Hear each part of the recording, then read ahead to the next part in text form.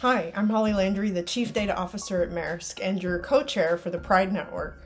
And today we're celebrating the International Day Against Homophobia, Biphobia, and Transphobia, or IDAHOBIT. You know we love acronyms in tech. So this day was really created to highlight the ongoing violence, discrimination, and regression that LGBTQ people experience all over the world.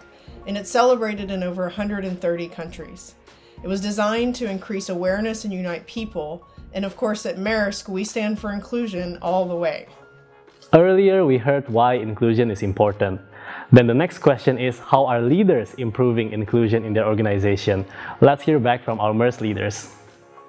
I think there is a big opportunity for all of us to make sure, first of all, that we have a lot of diversity in our team, but after that we really invest ourselves as leaders to really bring that diversity forward. We can't just wait for things to happen. We have an active role to play in soliciting opinions, making sure people get heard, making sure they also get time to say and contribute into the conversation. And for me, every day it starts with role modeling that, coming to work and making sure we're thinking about our team in totality with all their points of view.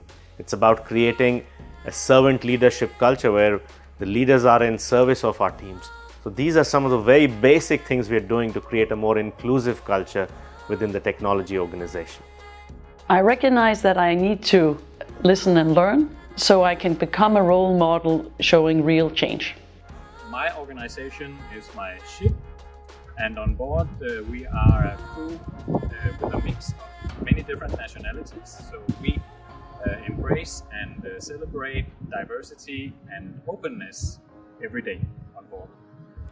So really a couple of things we do in our daily lives, not just on IDAHOBIT Day, is to listen in order to create a sense of belonging for all of our employees. Listen to their stories, listen to the various folks that are out in the different countries where we're still seeing a lot of violence, discrimination against the LGBTQ communities, both at work and in their day-to-day lives. We can also share our own lessons and experience to really help empower people to perform the best that they can in the safe spaces, for example, at work and of course in our day-to-day interaction. Appointing a champion and working closely with them to execute D&I-related initiatives. By not discounting or dismissing any ideas and opinions, even those which at the beginning feels out of comfort zone or odd. Striving to be a role model of a sensitive and thoughtful ally.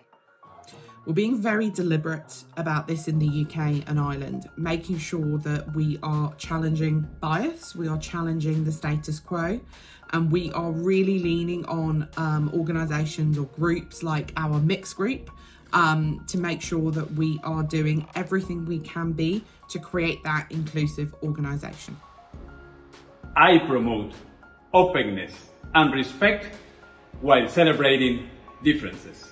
Everything starts with example. So all leaders in the organization have to really understand that the inclusivity makes a conscious effort from all of us to really listen to everyone, to really makes everyone understands that their opinions counts. So that change, that transformation, is the example that actually is gonna translate into a different culture in our organization, and a culture of diversity and real inclusion. What we do in Maersk is we as leadership need to act as a role model. We need to walk the talk. We need to be sensitive and thoughtful when we interact with people. By active listening, what I really mean is listening to the people's needs. We become very sensitive and we become inclusive. I do my very best to include different opinions and perspectives, meaning different people, in decision making. So as an example, our area business plan is not built by the leadership team only, it's built together with the wider organization. Most recently we had Nanneke come and explain to us how we attract more female talent into our group. And based on her feedback, we are actually going to rewrite a number of our job applications. I try to be a role model and encourage and coach my team to create an inclusive environment. At Hamburg Zuid, we celebrate openness and differences to improve inclusivity.